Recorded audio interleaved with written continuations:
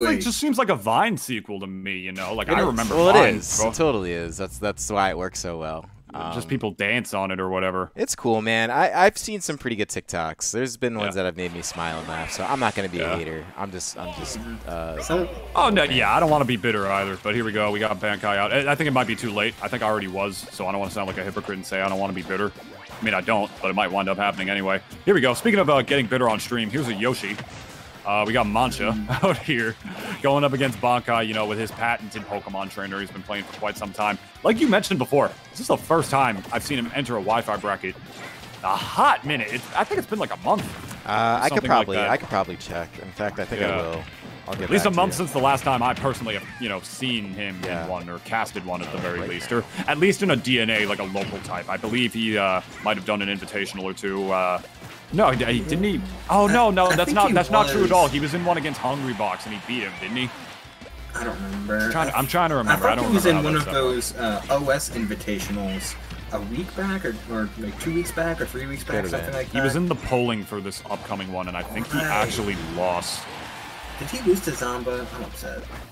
I don't know if it was Zamba. It might have been Suarez. I don't really... I literally don't remember, unfortunately, so I can't really confirm right here. And speaking of confirms, there's one up air. Not able to lead into the second one, but unsafe on shields. Is that dash attack by the ledge right there? Not crossing up because he ran out of stage to be able to do that. And that grab back throw is going to do it. He did so many switches just to get back to Ivysaur. You know... It's the air dodge, man. It's that utility. It's the utility of a frame 1 invincible switch that just will never. It will never be bad. It can be red, but it will not be a bad. I mean, it can be bad if you do it in too obvious of a fashion. That's I've seen it get red, like you said, multiple times. So yeah, it can be bad. It can be. You can do it bad. You can do something bad, but a frame 1 option will always need to be played around by your opponent rather than be bad standalone. Like Zeus is frame 1, it has a jab, it's frame 1. It will never be bad, but you can use it poorly. My brain hurts, yo. Alright, there's a forward there to reset. This is too philosophical for my blood right now. At least right now while we're commentating. And there's a forward, or that actually was a down smash. I think by the ledge right there to get him off the level.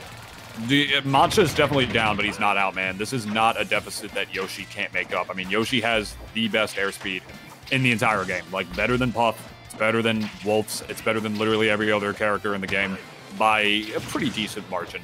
So if he's able to take this stock right now, I feel like Mancha will be able to, bob and weave enough. If he's able to break Bankai's zone and actually get close enough to the point where he can get like one good string because Yoshi has Olimar combos, he might honestly be able to bring this game back. As well as the fact that Yoshi is very heavy as well. That up smash is going to do it right there, down to the last stock. Yoshi's very heavy as well, so despite having that good air mobility, he'll be able to drift around a lot of these hitboxes if he's careful enough. Not that it's easy. Speaking of easy, forward smash by the ledge on Bankai's Zard right there, able to take that first game. That was... alright. We in there? I mean, when you drop shield as Yoshi, it can be... Yoshi shield having different properties can make it a little bit more annoying to hold shield and be consistent with it.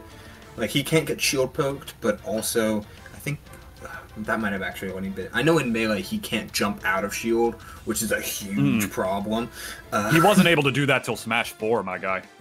Yeah, which was a huge problem for Yoshi. Yeah. I don't remember, I feel like there's less frame, there's like a slowdown on something to do with his shield in this game. That might be false. Or it might just be like an animation look that is, like, that looks weird, like him popping out of the egg makes it seem like there's less, what am I trying to say? It is like a different more frames animation on it. It is a different animation than I believe literally any other character in this game has. I think he's the only one with like a sort of special property shield, if I'm not mistaken. Yeah, but here we are. I feel like that animation and the lack of shield depletion can make it hard to parry with Yoshi sometimes.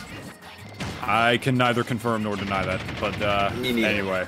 Yeah, I mean, we'll see. We'll see if Mancha's ever able to do that in this game so far. I mean, so far he's not really focused so much on it. You know, like right now he already got 90 damage in this first 30 seconds of the game so far on the Squirtle, which is definitely a good one to be able to do, especially with how small of a character he is, how light he is as well. Now the Ivysaur is out. Presumably the Squirtle is gone for the rest of the stock, unless he tries to switch to break out of a combo. But we're going to have to cross that bridge over when we come to it. Neutral is reset. See him trying to break the zone right there with that, with the Razor Leaf, and then just narrowly dashing in with the step dash, actually. You know, just dashing in once and then just waiting a second to do it again before he's able to run in and get the boost grab, but nothing doing on the part of Mancha that time for him to be able to get the grab. That Vine Whip will do it though for the first stock. Yeah, after such a great start too, Mancha had like you mentioned, a phenomenal string at the beginning, but then it looked like he got complacent. He let Bankai start to whittle away at his defense, lose a lot of the pressure that he gained. And now with 141, it's going to be a little bit rough to take Charizard out from center stage. Sour Spot Fair not doing it. That one will.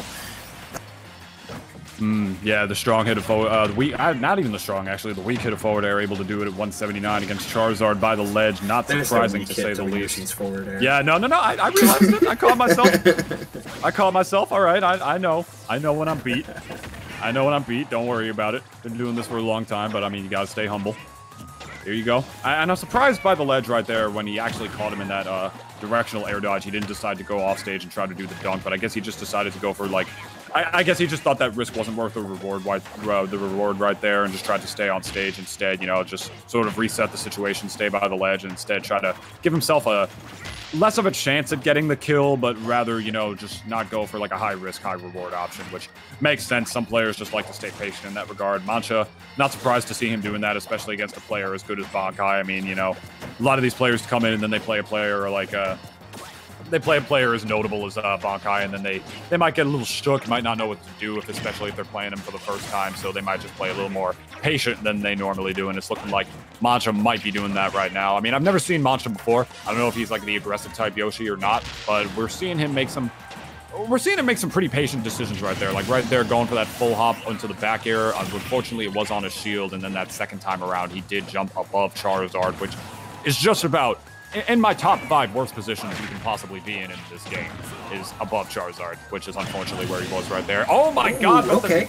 That's what I wanted him to do against the Charizard, but he didn't do it. Did it against the Ivysaur instead, just as good. Yeah. Edge guarding tether recoveries is a little bit awkward at first, but once you know how to do it, it applies to any tether. My god, and catching him with the F-tilt on the platform to continue that onslaught and trying to throw out another one right there, knowing that move sends you perfectly up to combo into up tilt, up smash, and most notably up air. My god, Mancha putting himself out here, man. He might potentially take game 2 over Bankai right here, but unless Bankai has anything to say about it, one more of those up airs by the platform might do it. He didn't. Okay, just a raw dash attack, trying to chase down Yoshi once again. Mancha does seem to be a little bit more. Oh, okay. Oh, wow. Sweet. What a clean conversion. The sweetest of spots. Oh. Be careful not to DI into the Vine Whip, because there's a lot of ways to do it depending on what you're hit by, whether it be reverse neutral air or something like back air, but most of the time I always try and DI down and either in or out and get away from that sweet spot, because it's killing Yoshi, a pretty heavy character, at 95. Dude, take me to the ice cream parlor because I need something sweet.